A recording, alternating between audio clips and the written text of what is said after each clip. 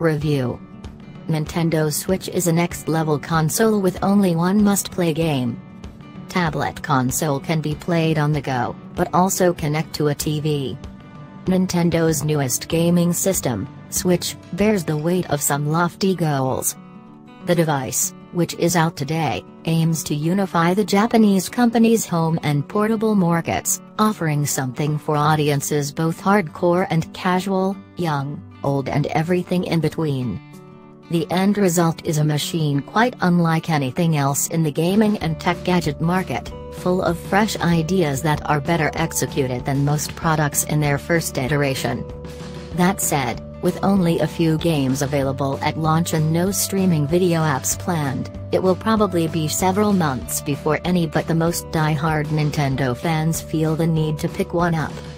The Switch's major feature, the ability to play games on TV like a console but then take them on the go like a handheld, works seamlessly. It connects to a USB-C port on the Switch dock, a hunk of plastic with little more than a few USB ports and an HDMI port to feed the footage to a television.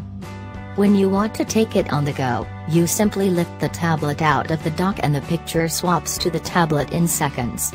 Going from handheld mode to TV mode takes a little longer, but overall, the transition works exactly as advertised. Mobile multitaskers should take note, the Switch doesn't have a camera. Video streaming apps like YouTube or Netflix or office productivity apps. This is a gaming machine, full stop.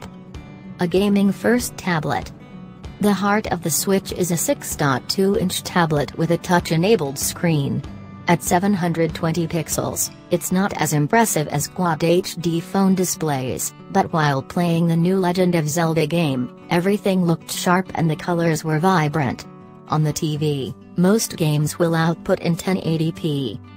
The Switch's remote-like controllers, called Joy-Con, can be held in either hand, attached to the tablet or docked together in the Joy-Con grip, taking the form of a traditional controller.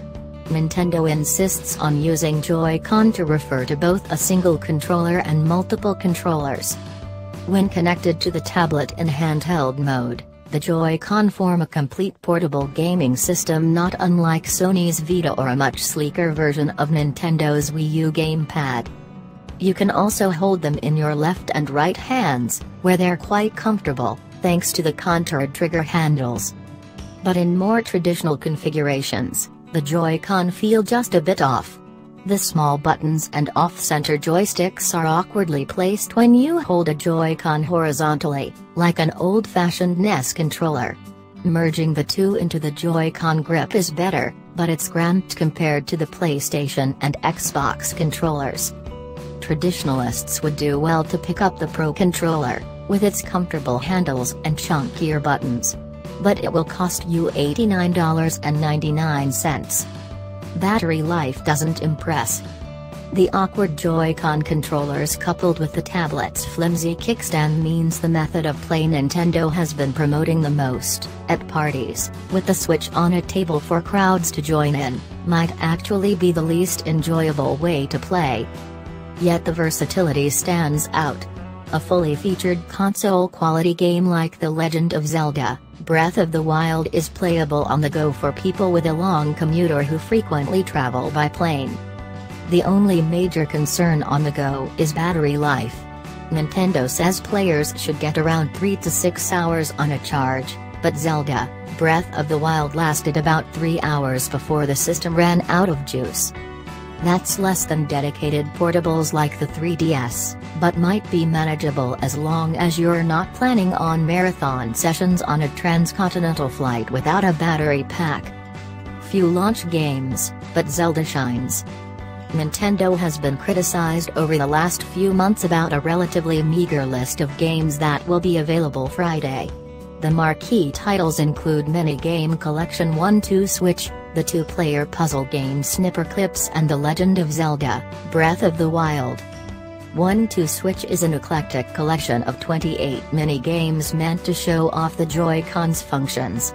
They range from familiar, table tennis and baseball, to bizarre.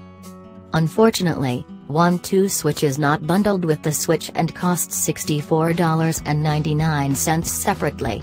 With a hit-and-miss collection of games that will feel stale after a few hours, it's hard to recommend. The Legend of Zelda: Breath of the Wild, however, is the perfect launch game to silence critics who might think a handheld device can't offer the full experience of a home console. It's an enchanting adventure of mind-boggling size and scope, filled with tender moments and rousing action that will keep players occupied for well north of 50 hours. Critics are already calling it a masterpiece. Breath of the Wild is a defining moment for the Legend of Zelda series, and the most impressive game Nintendo has ever created, says GameSpot's Peter Brown. With an aggregate rating of 98%, that makes it the fourth best rated game of all time, according to Metacritic. For now, the Switch is a fascinating product unlike anything else in the tech or gaming market. For dedicated Nintendo fans, Zelda: Breath of the Wild will be more than enough for a day-one purchase.